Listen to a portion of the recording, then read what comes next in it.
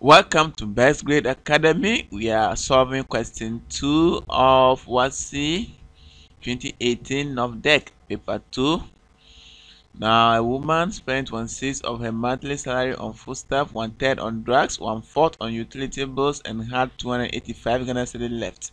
We are calculating her monthly salary. So to do that, we need to calculate the fraction that he spent, the total fraction spent, then subtract it from 1 to get a fraction left.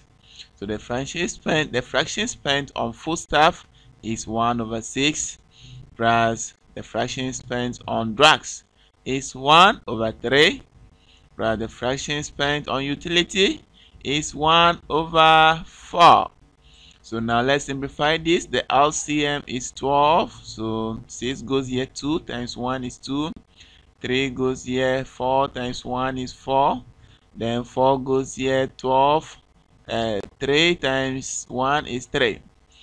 Now all this will give us 9/12, and this is equal to 3/4. So we need to calculate for the fraction that is left. So fraction left plus the fraction spent will always give us 1. So fraction left will be equal to 1 minus the fraction spent, which is 3/4. Now we simplify this to obtain 1/4. So we don't know the salary, so let the salary be x. Let the salary be x. Let x be her salary. Let x be her salary.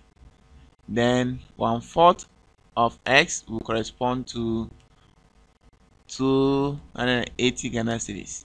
So 1/4 times x will correspond to the amount that is left, which is 285 Ghana cedis. And this also can be done using ratio and proportion when you reach this place. So when you multiply 285 by 4, we are going to obtain 1140 Ghana cedis. So that is a monthly salary. Hello students, I urge you to enroll in my school, Best Grade Academy, so that you can get access to the past questions up to the most current one, which is NOVDEC 2018 paper 2. Then you also get video solutions and tutorials to all the topics in the syllabus, including the most current ones like the matrices and calculus, among others. Now we have the 2B. In the diagram, WY is parallel to PR, and WXO, that is angle WXO, equal to 50 degrees. Then angle SOQ equal to 80, and angle OQR equal V. And we are finding the value of V. So we just draw this line which is parallel to the 2.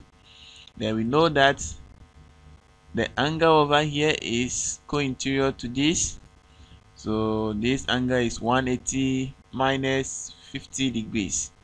So let me call this T and this one Z. So angle XOT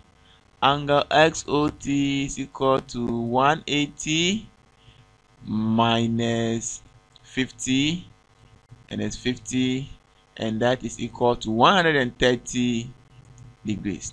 Now we know this angle, so we can find this one over here, which is angle QOT. This angle over here is equal to 280 minus 130, and that will be equal to 150 degrees.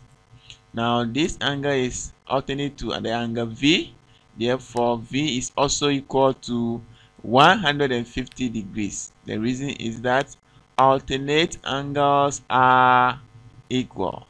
So don't forget to enroll in my class, in my school, for unlimited benefit. The videos are posted every day, almost every day, and it will help you write your WASSCE and get the best grades.